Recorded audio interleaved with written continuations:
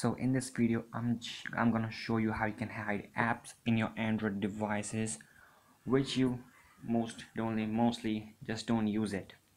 So for example, and the main thing about these apps are they won't even get uninstalled. They don't even have the option to uninstall.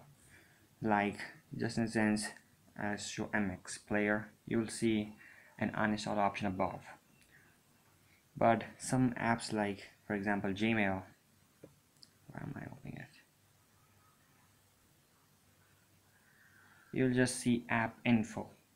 You won't be seeing any uninstall option for them. For example, the navigation, just app info, that's it.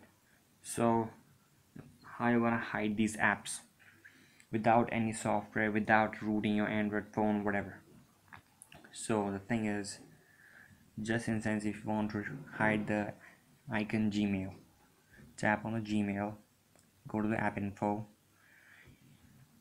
turn off the notification, forced stop, clear data, and disable.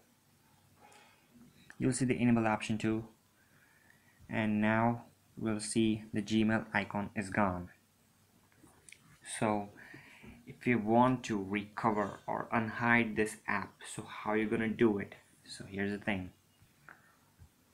go to the settings, apps, all apps, options, reset app preferences. You'll see what's gonna reset by all these points. Reset apps, wait for some time.